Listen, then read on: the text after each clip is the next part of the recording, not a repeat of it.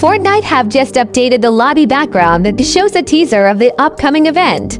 From what can be seen, it looks like the 7 have a base on the moon. This is where the Mecha team leader went after the live final showdown event. This live event is going to be awesome, and these teasers are making it more exciting. Here's another look at what will happen in the lobby before the event starts.